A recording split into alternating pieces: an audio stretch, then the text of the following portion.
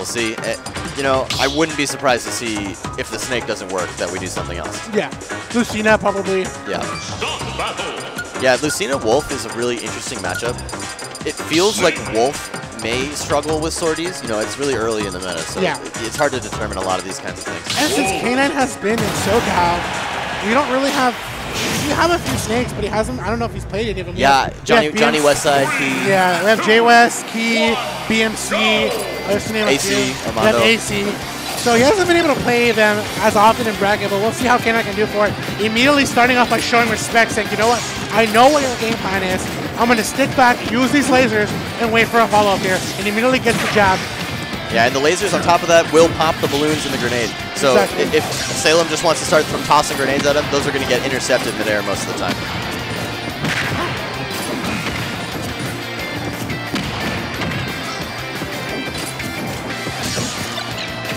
Right, man.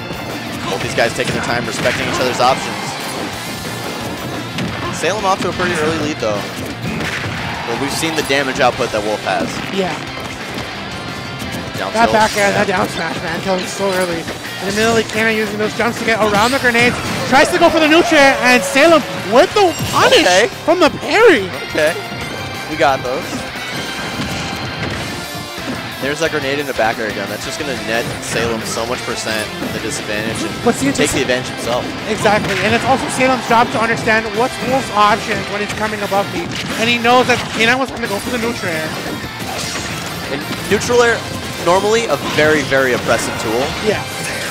But Snake has so many ways to kind of shut the neutral air down. He has a lot of kind of extended hitboxes, I'll say. I wouldn't call them disjoints necessarily. I mean, Snake is a very tall man. Yes, he's a big guy. Alright, well, K9 a little bit away from that C4. Trying to get something against Salem. Went for the cross up with the back air. Two of them not able to find much. Salem still with a lot of advantage. And there's the setup, and he gets the dash attack afterwards. And then up B gonna trade with the grenade. K9 taking advantage right off the bat though. Weak back air. There's the up tilt. Yet again. K9, what are you gonna do? He's gotta find a way in on the Snake. Nice, using the neutral air to go for a dash attack immediately. Salem's been doing tremendous work against K9, and K9's been having a tough time just trying to reach the Salem. He's got him at kill percent, but he hasn't been able to find an opportunity. Salem with no follow-up from the C4. But so far, it does allow Salem to go for an edge guard, and he tries to set up something with Nikita. Oh my goodness, the grenade. Okay, there's something weird about Wolf's reflector where like the underside doesn't reflect things. It's because, so it's because the way that the reflector works, it's very similar to Guardian Orbitars from Pit and Dark Pit. Yeah. It's actually, the underside doesn't actually reflect. So the grenade explodes underneath him, pops him up into the up smash. And the way that Salem had set himself up at the ledge, right, he sets up the up smash, right, with a napalm. He had two grenades, enough to cover the spacing from the get up, from the roll.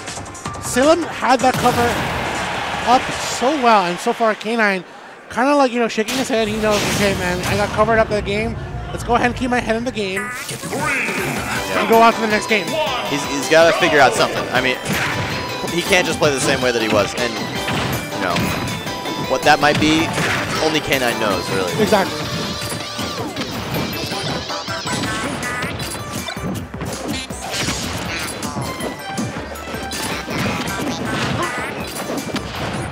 All right, another interesting thing about the laser with the grenades is that because the grenade has a hitbox on it, or a hurtbox rather, it will stop the laser.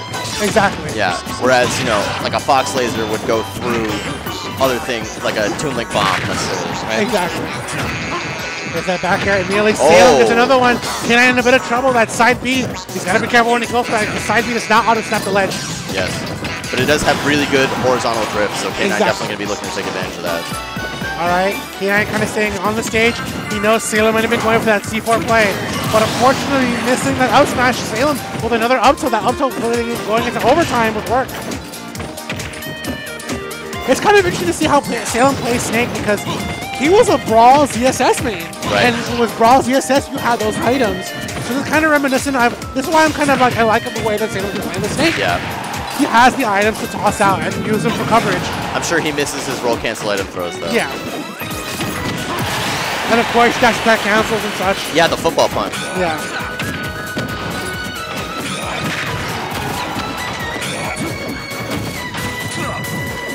Alright, K9 still in a bit of trouble. 72%. He's got Salem even stocks, but the percents are in Salem's favor. Trying to do some pressure with that forward air. Yeah, it was really well spaced. If he had come in a little bit more, he might have hit the grenade and then he would have gotten punished for it.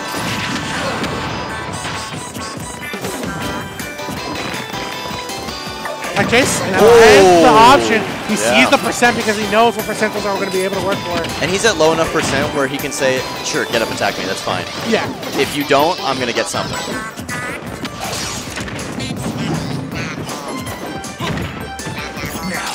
So close to getting hit by the C4. But K9 pushing towards Salem here. He's got 72% if he can get another option. And Wolf, I mean, he doesn't have the best edge guarding options, but he has really good options to catch landings, and that's where Snake struggles quite a bit. Exactly. And that down smash going to bring it up to even stocks.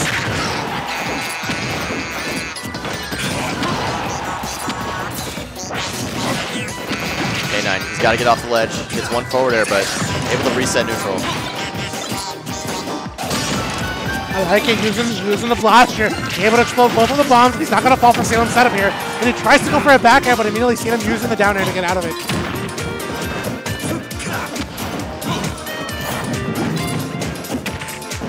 I like it, down throw. Looking for the back air yet again, but he's not able to find it. But I like the fact that he's still going for it, because he almost saw the option sought out. Yeah, he's searching for the double jump, but Salem gonna just air dodge through, and now he's kind of got him in the corner. K9's got to find a way back. That up tilt's so scary. Up tilt may not kill right now, but now it definitely will. There's a Nikita! Okay, still living. Still living, but he's got to survive, and I like it. Oh, no. It's the angle. It was the angle, man. Yeah. He had the right play, but it was the angle. He had angled it a little bit more towards the 45-degree angle rather than that 30-degree angle. He would have even if he had done that, it's very possible that Salem would have been able to sneak an up tilt in before he dropped the ledge. So who knows? Either way, man. might have been the option as well. Yeah, either way, man. Salem 2-0 up on K9. The man who put him in loser's bracket in Genesis. He's getting the run back. He's getting the run back. And the Snake is doing it. Well, so far, look at the way that K9's adjusting himself in the seat. So he's looking to possibly get himself back in the game. He's down 2-0 against Salem, so we'll see how things can go.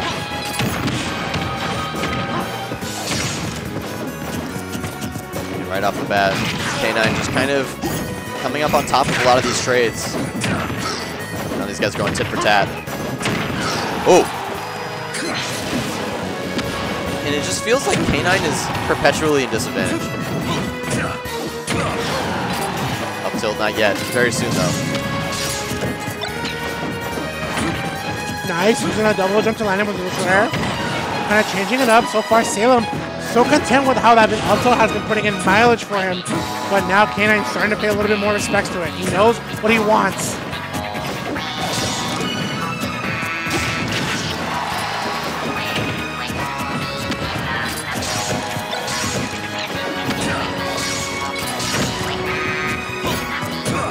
Oh my goodness.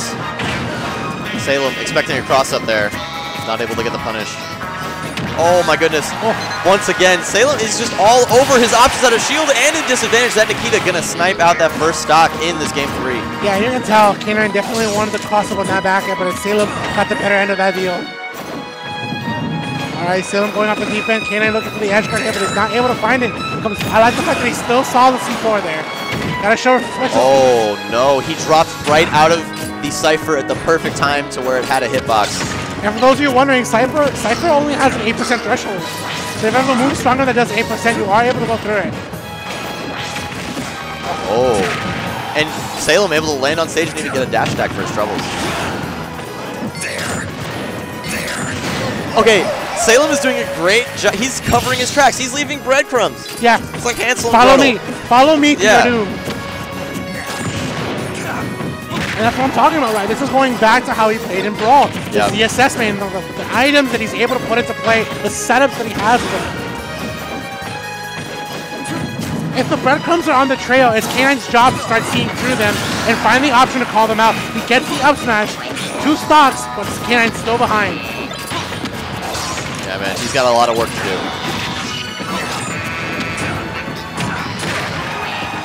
Salem's just kind of, I don't know, he's just shutting him down. It feels like K9 hasn't really been able to get anything started. I haven't seen a forward air combo in a long time. Yeah. Let's just say that. Okay, K9 showing a lot of respect here. At this point, he has to be careful around Salem, but he immediately opens up with that upright into the back air, puts him at the platform. Down throw. Expecting a get-up attack that time. I mean, he hadn't done it up to that point, so I'm sure that's a decent mix-up, but up tilt once again. Salem will 3-0 K9. Yeah, Salem gets the run back from Genesis 6.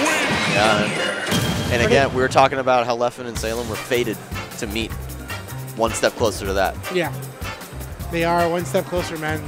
The story is